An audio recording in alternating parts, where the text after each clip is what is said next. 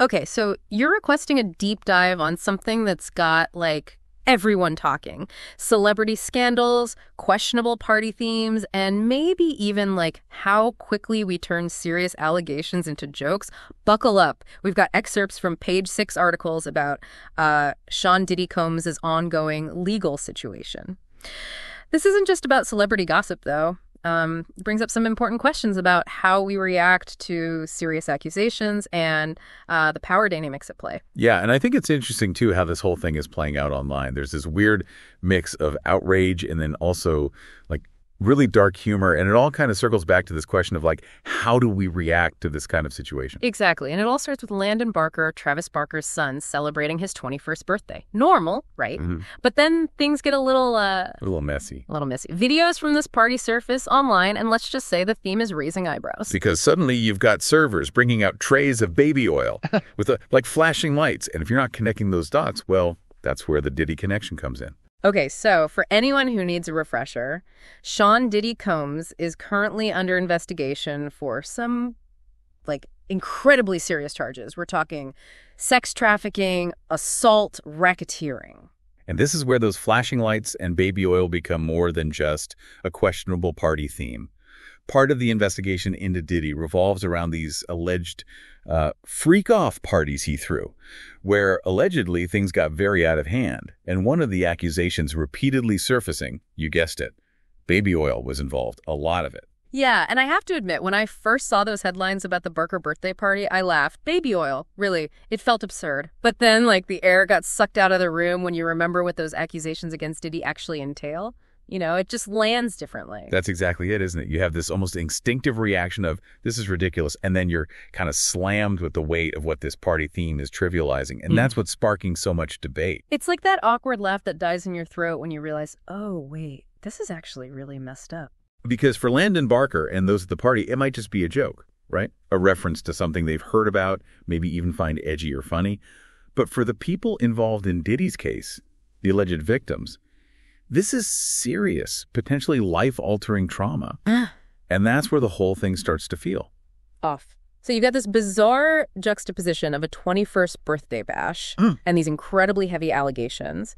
And everyone is trying to figure out, like, where the line is. Where is the line between dark humor and, like, straight-up insensitivity, especially when you're talking about something as serious as sex trafficking? It's even more complicated when you consider, like, the power dynamics at play, right? Diddy's wealth and influence are undeniable. And those factors, they inevitably color how people perceive this situation and the allegations against him. And how they perceive this party, too. Like, if it had been anyone else throwing that party with that theme, would it have even made a blip on the radar? It's hard to say. But what we do know is that this whole thing has sparked a conversation. And it's not just about Diddy, is it? It's about how we as a society grapple with these sorts of situations. How do we talk about serious allegations without losing sight of the very real human cost? How do we balance the need for due process with our own sense of what's right and wrong? It's a lot to unpack, and we're just getting started. But before we delve into the allegations themselves and what they could mean, let's rewind a bit to the party that kicked off this whole conversation. Why did people react so strongly? Was it just the baby oil, or was there something more at play? So we've got this party, right? And honestly, on the surface, it's almost too easy to just dismiss it as, like, a bad taste joke. You know? Yeah, I mean, is it even a joke? Yeah. It's hard to say. Exactly. But the intensity of the reactions that we saw online, those tell a very different story. This wasn't just like a couple people raising their eyebrows and moving on. People were calling this party out as, like, tone-deaf, disrespectful. Right. You even saw people drawing, like, direct comparisons to making light of sex trafficking. Yeah, and it's interesting, right? Because you can't really separate those reactions from the context. It's not just some, like, random party with a weird theme. This is directly referencing a high-profile case with incredibly serious allegations. And this is where I think, you know, we can really start to think about the power of social media, right? Yeah. Think about it. Without those videos going viral, without that online outrage, would this party have even, like, registered on Diddy's radar? Would we even be having this conversation? Probably not. It would have been another celebrity birthday bash, forgotten as quickly as it trended. But instead it's become this, like, this lightning rod, right? Yeah. For a much larger conversation. It's forced us to confront our own reactions, to ask ourselves, okay, where is the line? And more importantly, like, why am I drawing the line there? And let's be real, it's so easy to get caught up in the outrage, right? Like to fire off a tweet, condemning it all. But I think this situation is kind of asking something more of us. It's forcing us to look beyond the surface level, beyond the shock value, and really grapple with the weight of what's actually being alleged here. Because remember, at the heart of this are the accusations against Diddy. And those are anything but a joke. We're talking about racketeering. Yeah. Which, in this context, Right. allegedly involves Diddy using his companies and influence to, control and exploit these women. And then there's the sex trafficking charges, which I think are often misunderstood, honestly, because it's not always about physically forcing someone, right? It can involve coercion, manipulation, taking advantage of someone's vulnerability. Exactly. And when we talk about coercion, we're talking about, threats, intimidation, using someone's immigration status against them, controlling their finances. These are incredibly powerful tools used to trap people in really exploitative situations. And we can't ignore the sheer number of accusers here. It's not just one or two people coming forward. It's dozens, all telling really similar stories, and that has to count for something, right? Absolutely. When you see that many people making such similar allegations, it's very, very hard to just dismiss it all as just a coincidence or a misunderstanding or whatever. And then you have the case that attorney Ariel Mitchell-Kidd is handling. This one hit particularly hard, I think, because it involves allegations of drugging and assault. And suddenly this isn't just about, questionable parties anymore.